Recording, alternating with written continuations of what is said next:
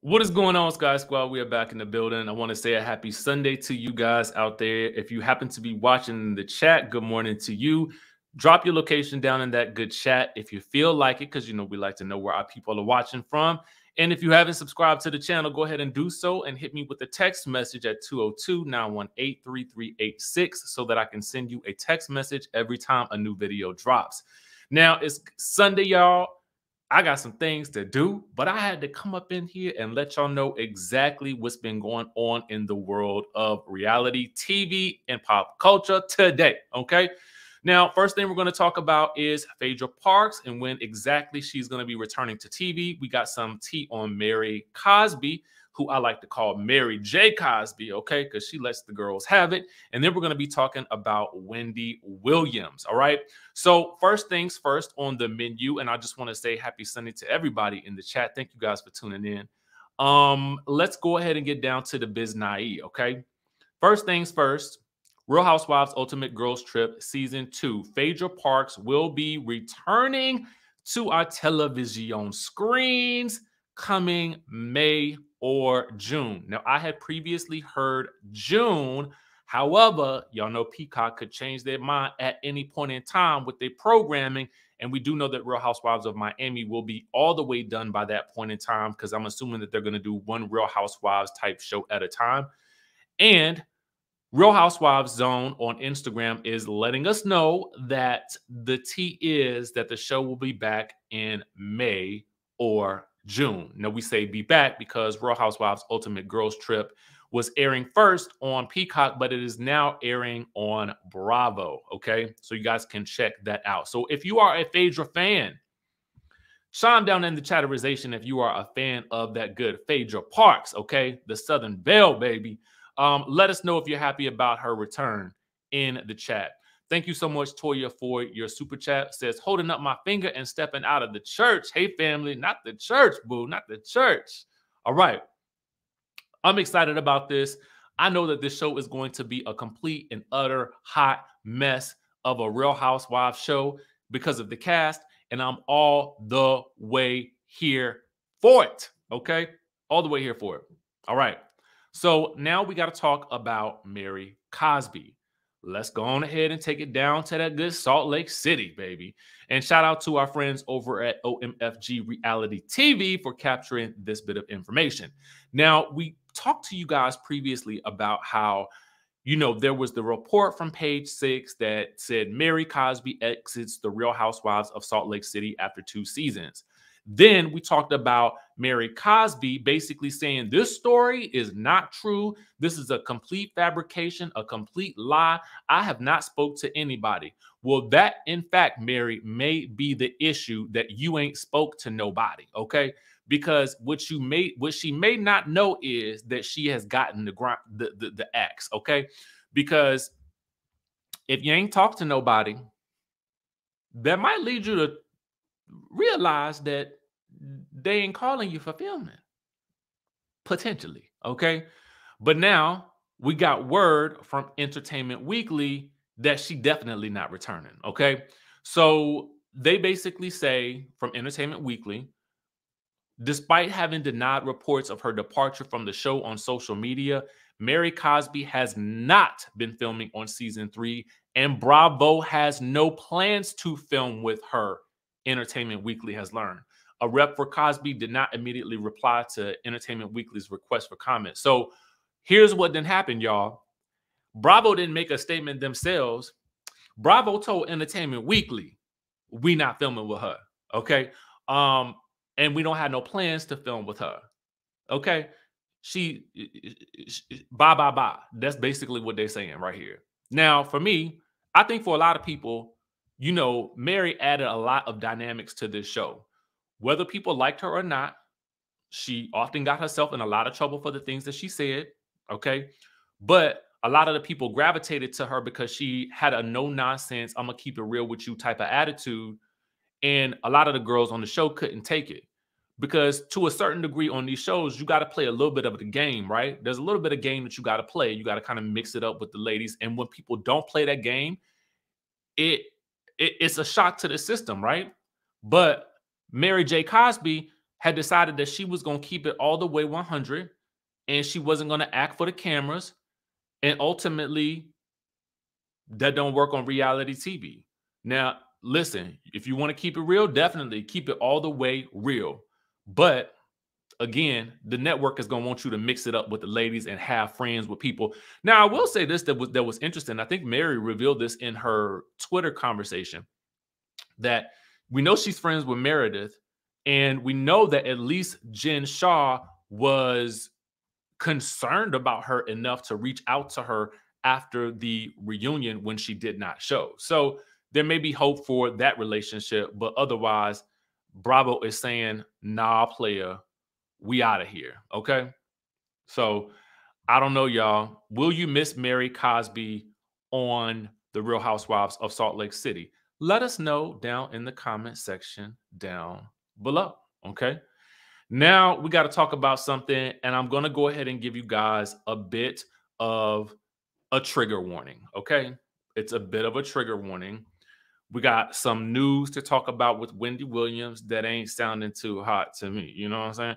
But we're going to talk about it nonetheless because it is making the news in pop culture right at this very second. The story has been picked up by The Sun. Story has been picked up by the Jasmine brand. So I will place all of the links down in the description down below. But first, before we get into the main course, had you guys been keeping up with the Wendy Williams show in general? Just chime down in the chat and let me know if you had been keeping up with the Wendy Williams show and all of the recurring guest hosting spots. Okay. Now, I have not, to be very honest with you. I am interested in the Wendy Williams show when it is Wendy Williams. Okay.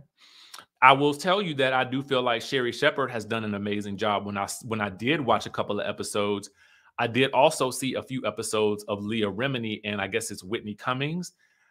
That it definitely feels like a different show when the two of them are hosting. It feels like they're doing their own thing, and this is not the Wendy Williams formula. Okay. Now, two things of note that are being reported by Page Six. One is that staffers, let me go ahead and put this down here in the thing, because y'all know how you got to keep it alleged in the streets.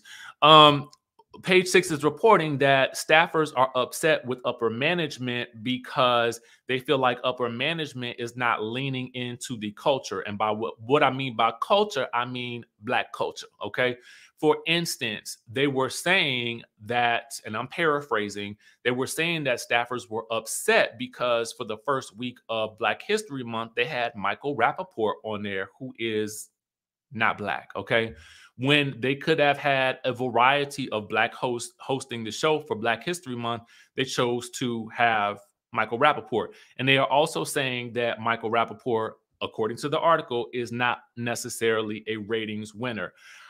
Listen, Michael Rappaport, I think he has his place in pop culture, but I feel like it's somewhere over there. Like, on a podcast or something like that, where people, the people want to hear him somewhere over there. But otherwise, I mean, I don't know. That's just how I feel about it, but y'all might feel differently. Okay. Oh, is it Michelle Visage? Is that her name? Okay. Yeah, so that's the first part of the story. The second part is that they feel like they don't really like Leah Remini. This is the staffers, allegedly. Okay. And again, allegedly, don't necessarily like Leah Remini hosting the show because a lot of them feel like the upper brass are trying to basically test out a Leah Remini style show, and they're using the Wendy Williams platform to do it. And a lot of them feel like, and I'm again paraphrasing, but do that somewhere else, right? We all know, similarly to how when Nick Cannon did his stint on the Wendy Williams show, it does provide a bit of a testing ground by the nature of exactly what it is. You're guest hosting, you're filling in, people are looking. It's not going to be a total and complete surprise that the network begins to look at different people like, they might be good for something. Nick Cannon did real good with the people and did real good with the ratings. So we think that this is an opportunity for us to take him over here and do this with him over here.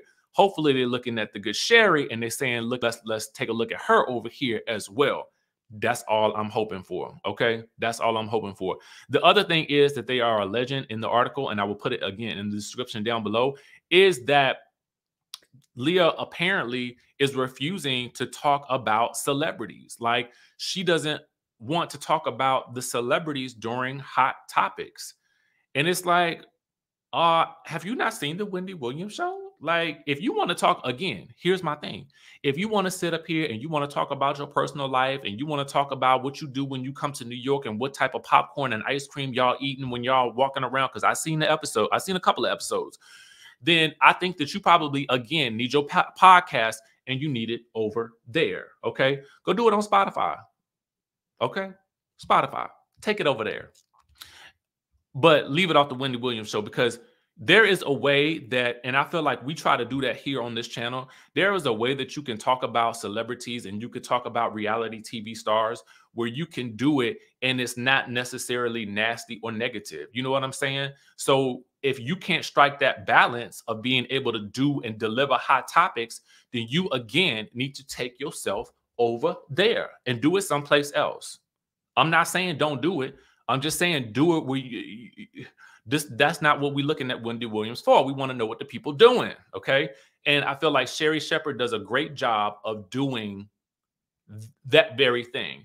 She understands the business. She understands how to keep her relationships, but she also understands how to tell the stories and break them down and make them relatable to people, and also adding her own little spin on it too, right?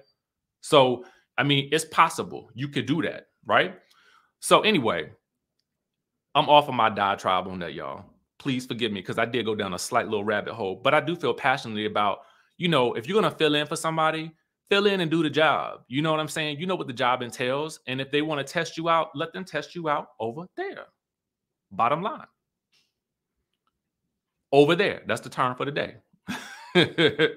Now, I want to give a shout out to the Jasmine brand. If I'm going to highlight some people that's doing some content about these stories, I'm definitely, y'all know who I'm gonna try to highlight. You know, ain't no shame in my game. That's how we rocking over here. So the story is that Wendy Williams' bank accounts have been frozen. Okay, and we're talking millions of dollars. But the tea is that Wells Fargo is allegedly suspecting that there is some dementia, which that word has been thrown around quite a bit with regards to Wendy Williams these days. And they're saying that they're locking not only her out, but people and personnel from her talk show out of her account. Now, what I will tell you is that the Jasmine brand has the actual court documents where she is trying to get back into the account. And I will let you guys go to the Jasmine brand to actually view those documents in its entirety, because they have the tea over there. All right. But just let me give you a little bit of a breakdown of the story. Basically, according to them, and also according to the Sun, all right, she's allegedly demanding that a bank give her access to her accounts, all right? And she's had to file legal documents to try to get Wells Fargo to lay off of the freezing of her accounts. But the banks allegedly suspect some type of financial exploitation, dementia, or undue influences, okay? So according to these documents, she hasn't been able to get any access to her accounts in over 2 weeks. All right. So what is going on with the Wendy Williams money at this point? I just want to put this in perspective for you guys. Okay. And let me hop back on the screen real quick. Can you imagine a scenario where you are going to the bank, or you have to go to the ATM, and you you cannot take out $100 or go into the grocery store to make your weekly groceries, okay? And your card don't work. Your Apple Pay don't work. Your debit card don't work. Then can you imagine, and I'm sure she's not the person doing the shopping, but just for the sake of argument, right? Can you imagine you at the corner store that everybody knows you at, and you take out every last single card and don't none of them work? Can you imagine? Can you imagine? And I'm sure, worthy of you, like you say, she could have other accounts, right? I'm sure I mean, listen, I'm gonna tell you the truth, y'all. If we don't talk a lot about finances on this channel, I will probably save some of these conversations for other channels, for my backup channel. But I will tell you guys this: keep your money in separate accounts, okay? Have a couple of different accounts. Have a credit union, and this is not financial advice. This is entertainment, okay? Let me state that, because you got to give these types of disclosures. But my general philosophy is have a credit union, okay? Also a regular bank account. And I would also have you ought to have your investment account. I have my investment accounts. Let me say me, okay? I have accounts in separate places. So if one place go down, go to another one, okay? Also, or at least myself, let me say this, because I don't want to, again, pretend like I'm giving the people financial advice, but I'm telling you what I do. Keep a little money in insurance as well, okay?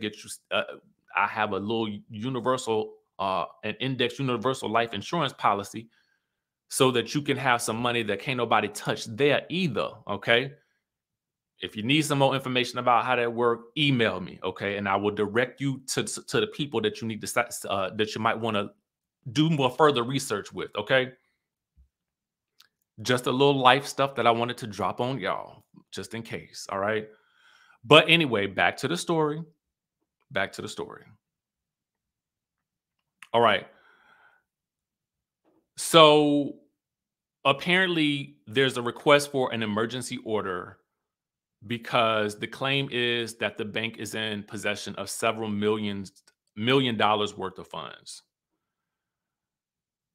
So the question is, has she been locked out of her own bank account?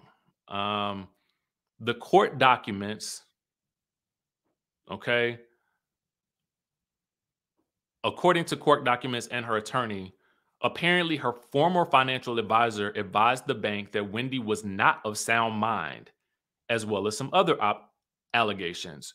So whoever her financial advisor was have made these allegations that she's not in the best place mentally, and that is why this whole situation has occurred. All right. Now,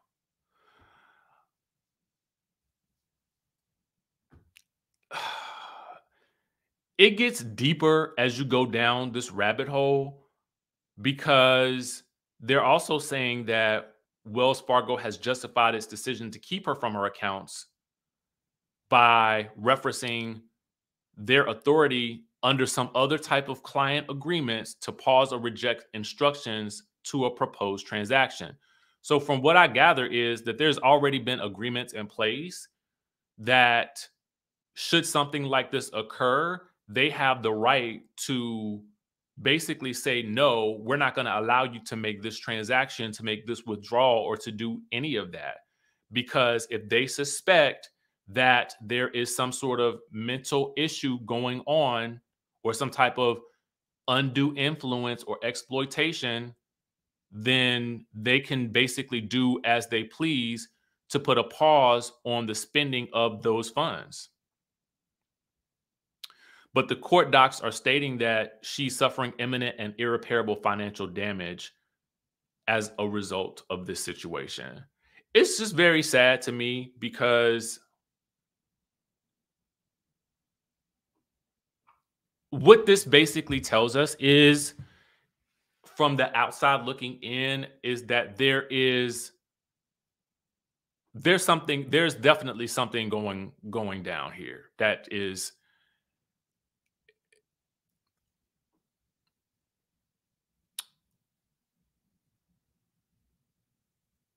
yeah, it's something going down. And it's pretty sad to me because I don't know that it's looking good for her to be able to come back to the show from this. And it's one of those situations where it feels like if there's smoke, there's fire. Something is really going on. I think all we can do at this point is pray that, you know, things get turned around, and to not have access to your funds is, I can only imagine, a very difficult thing.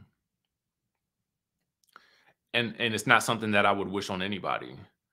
While I do want for her finances to be protected in the event that there is something greater going on, I think that there is a way to do that without totally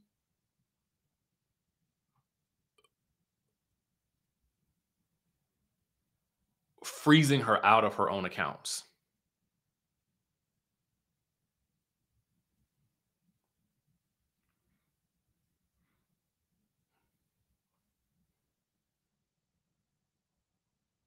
So I don't know. I don't really know. It's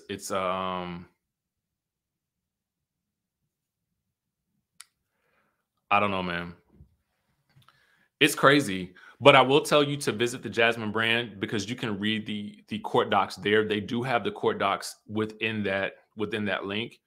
I would prefer that you guys visit the Jasmine brand to view those documents because they were able to obtain them. So again, you guys can go to the site. I will place the link in the description down below so you guys can read the court docs for yourself. Now, that's all we have for today. Make sure you guys hit that subscribe button, hit that notification bell button. Keep it locked to the channel, guys. And also shoot me a text message if you want to join the texting community. I basically just use that to tell you anytime a video drops on this channel or on my backup channel. And it's a good way for us to keep in touch just in case anything happens. All right. So with that being said, guys, listen, y'all know I love y'all. Stay safe out there. Keep Wendy in your prayers, and I'll catch you guys in the next video.